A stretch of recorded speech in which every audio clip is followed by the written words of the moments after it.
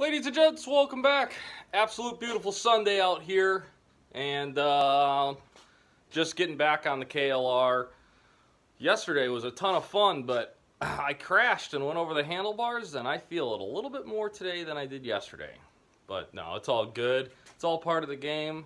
But yeah, let's see what we're doing. So yesterday I fixed the electrical issue there, which was no big deal, but I need to get this bolt out, and I tried putting vice grips and everything else on it, and I cannot get it. So my idea, and I've done this before with some success, is to weld a nut on it and see if I can get it out that way. Let's give this a little zap, see if we can get it to hold, hopefully.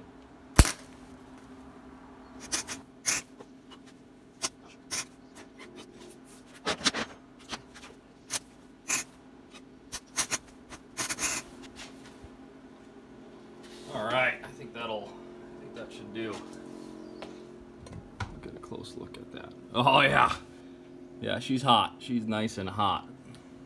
So the rear end came together pretty nice. Got the turn signals on there. Real happy with those.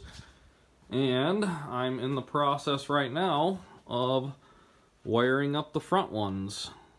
These turn signals got on eBay really cheap. Alright, it's starting to get a little bit late and I have all my toys out, so a lot of putting away to do. Let's see where we got on the KLR today. This thing is really coming together. All the back stuff is all done. Got the plastiques on, new windscreen, new turn signals all wired in. We fixed the electrical problems, which I was glad to get all that done.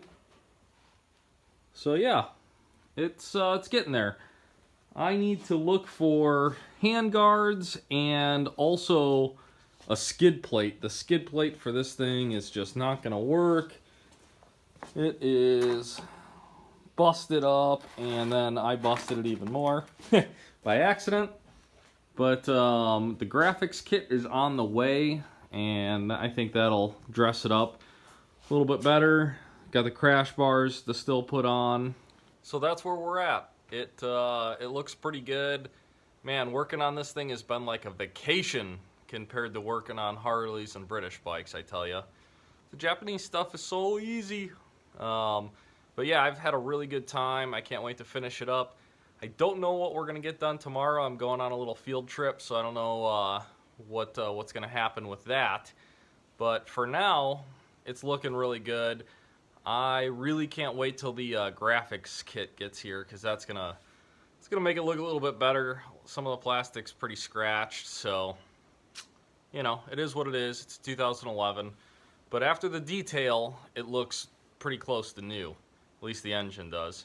Yeah, thanks for watching. We got more stuff coming up. If you're new to the channel, please subscribe, and we'll see you on the next one.